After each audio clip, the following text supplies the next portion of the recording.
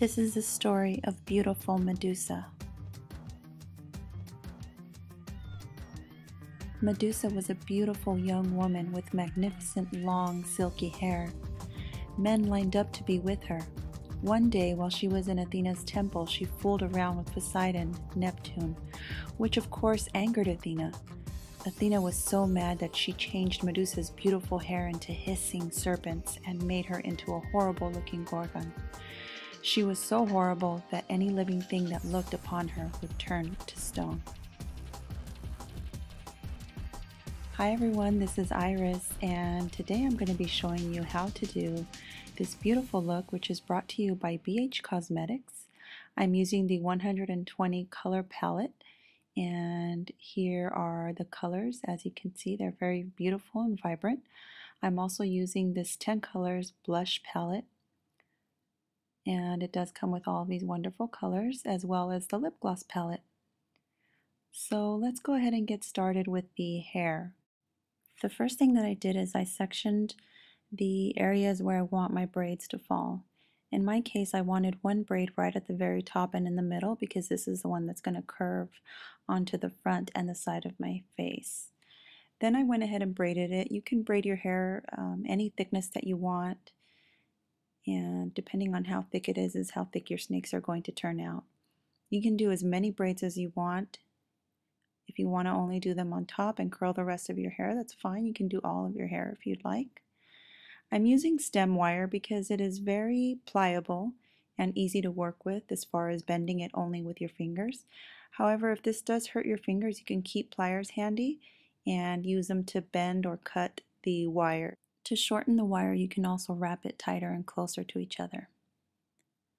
So when you get to the edge, you're just going to leave a little point sticking out, because you're going to take some wire-edged ribbon, which is really good for wrapping around your hair. And you're going to cover all of the visible hair by overlapping the ribbon.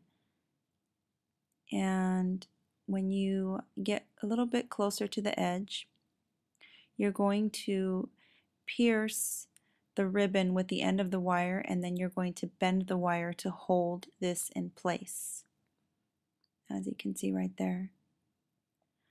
Once you have that in, then you can go ahead and bend to style as desired, also known as sculpting your hair. And you can use bobby pins to hold your snakes in the position that you want them to be. This is where you're going to take a lot of the time and be creative with the style. Remember, you can add tiny pieces of red ribbon for the tongue. You can add rattles for the rattlesnakes. This is a time to get creative. You can use any color, gold, silver, green. You can use beads or snake print fabric to wrap around your hair. Don't limit yourself to what you see here in the video. Now we're going to work on Medusa's makeup, and I am using an eyeshadow primer all over my eyelid.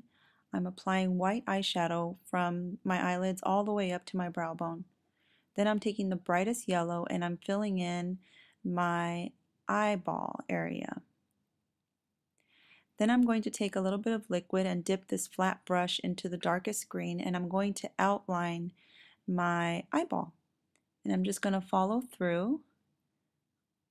And when I get to the very corner, I'm going to lift and wing this up toward the point of the end of my brow.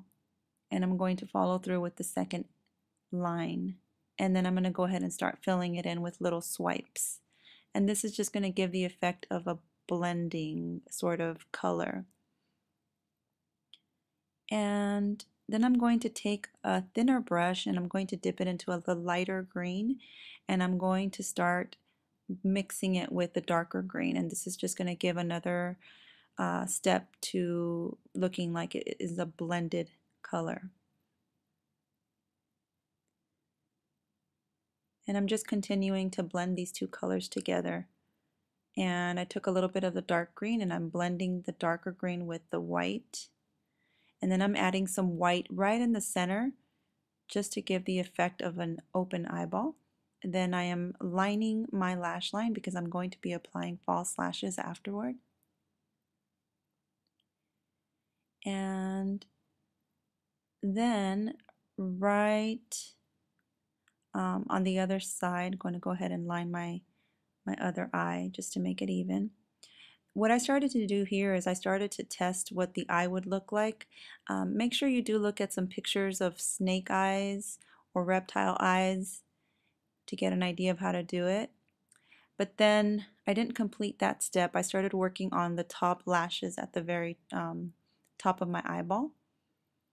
And these will also look pretty when your eyes are open. So they kind of serve two purposes. As you can see there, I started to make the eye a little bit longer to meet with the top lashes.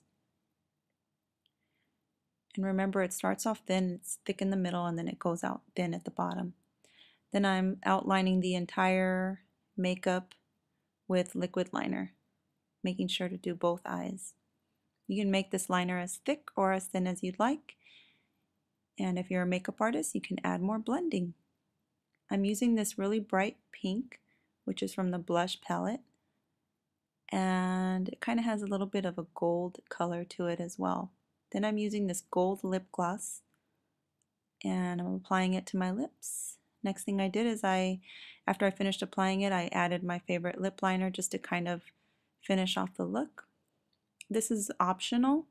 If you don't do snakes all over your hair, you can also add curls.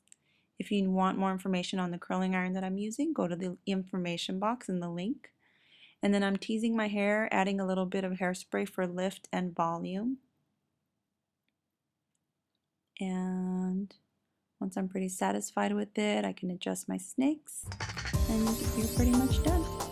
So hopefully you guys enjoyed this tutorial. If you decide to wear this for Halloween, please be sure to visit my Facebook page and post some pictures.